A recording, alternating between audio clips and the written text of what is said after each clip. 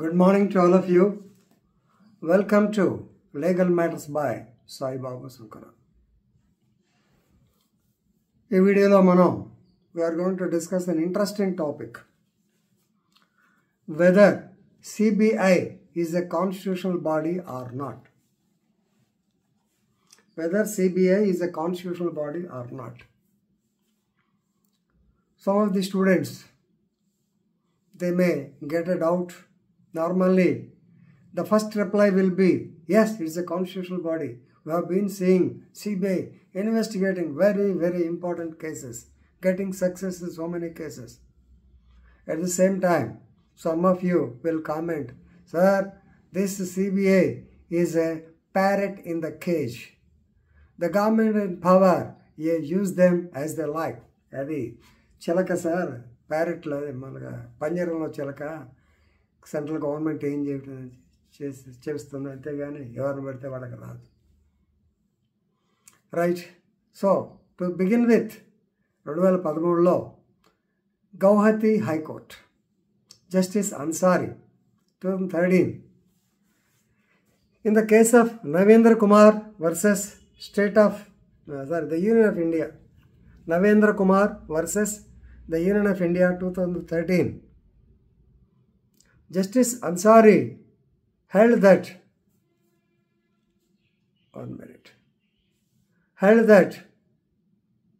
the CBI is unconstitutional.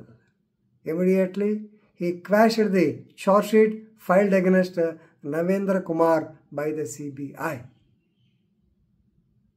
On 6th of July 2013, immediately the center filed an appeal against the judgment of the Supreme Court, stating that the Honorable High Court of Gujarat, Gauhati, they have come to a erroneous decision. 9,000 cases are pending. 6,000 people are working with the CBI. If you say that CBI is not a constitutional body, what to do? Luckily, Honorable Supreme Court of India gave stay orders. They have been extended. In 2019 also, Ansari said, Justice said, I am still again sticking to the same version that CBI is not constitutional. If it is not constitutional, what is the power? How can they investigate the cases? How can you call them as special force? This is background kellam.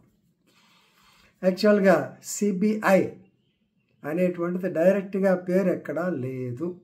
It is only having attached office status తప్ప ఎక్కడా లేదు. నేను చాలా వరకు statutory body అని చెప్తాను. ఎందుకంటే CBI was created as an attach to Delhi special police establishment act 1941లోనే వచ్చింది. అప్పుడున్నటువంటి లార్డ్ లిన్లిత్గో ఆయన సో వాళ్ళు ఏంటంటే actually prevention of corruption against government officers మీద కోసం తెచ్చారు Delhi special police establishment act 1946. So this is a special police in Delhi right to curtail the offences regarding prevention of the corruption and maladministration in the government office, particularly in the union territories, and it can be extended. అక్కడి నుంచి వచ్చింది. ఆ తర్వాత there is a general clause. No doubt, Section 2 of the Act gives the powers to the center to constitute a special force. That special force, the nomenclature is CBI అని మనం అంటున్నాం.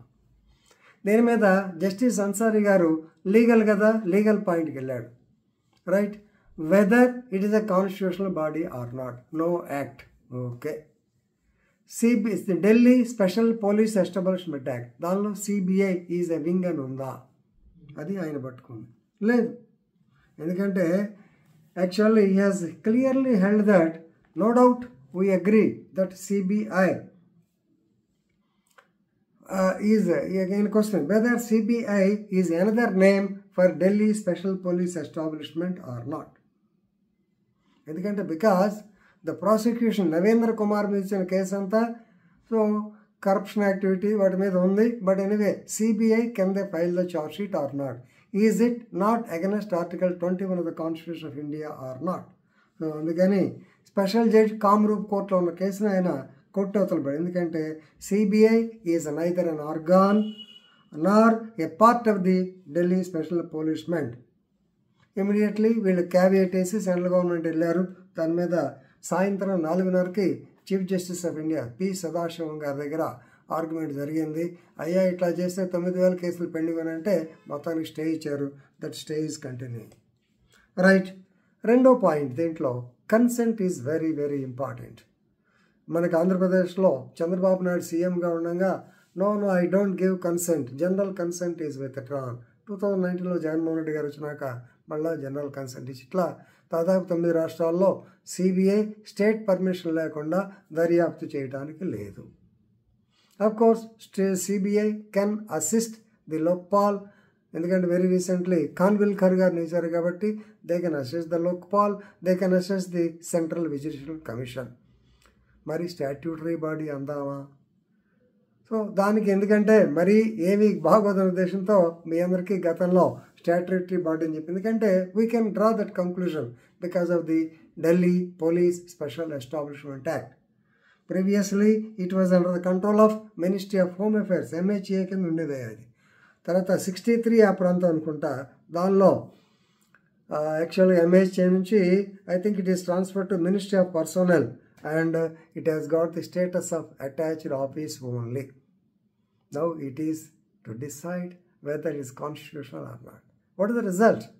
2019లో అన్సారీ గారు చెప్పారు, the answer is to be given by the Honorable Supreme Court of India.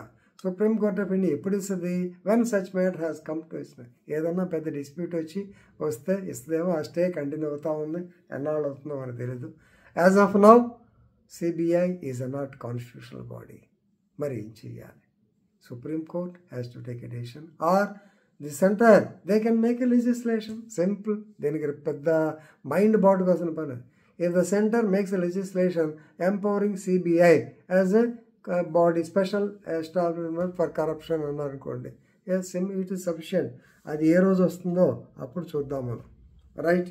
So కాబట్టి ఇది గబక్కని తొందరపడి unconscious అనొచ్చు, కానీ నాట్ స్టాట్యూటరీ అనకండి, డేంజర్. ఎందుకంటే సిబిఐ పెద్ద పెద్ద కేసులు చేశారు, పెద్ద పెద్ద వాళ్ళందరూ సిబిఐ దెబ్బకు లోపల వెళ్ళారు కాబట్టి తొందరపడకండి. ఓన్లీ అకాడమిక్ ఇంట్రెస్ట్ మీద ఇది చేయటం జరిగింది. Right. So in this connection I have to thank mister Chandramouleeswar Sharma. ఆయన యాక్చువల్గా మెటీరియల్ అంతా పంపించారు. With he's suggestion only I'm making this video. I have to thank him through this video. Thank you very much.